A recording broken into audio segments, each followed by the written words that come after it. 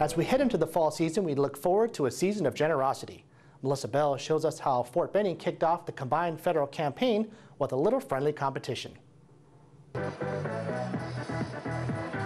The Fort Benning community got pumped up about giving as they kicked off the combined federal campaign, Fort Benning style, with a dodgeball tournament. CFC stands for the Combined Federal Campaign. We combine all of the charities into one listing. It's only for federal employees, and it's a fundraising campaign, the Combined Federal Campaign.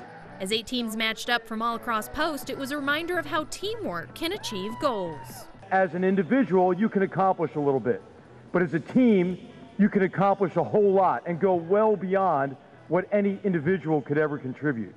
And that's what the CFC allows us to do.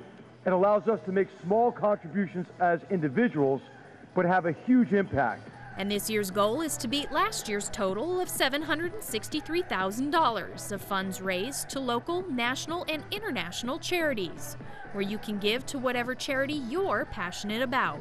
And with over 3,000 to choose from, it's quite the selection.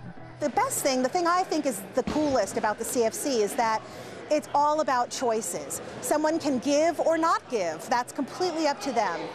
People can choose how to give. They can give with a payroll deduction, or they can give cash. And now this year, for the first time, employees that use the MyPay payroll software can give online, completely with no paper, everything online, which is very cool. As teams faced off in the tournament, this enthusiasm will be carried back to units all across Post, as they race for maximum exposure to set up this year's donations with a deadline of December 15th.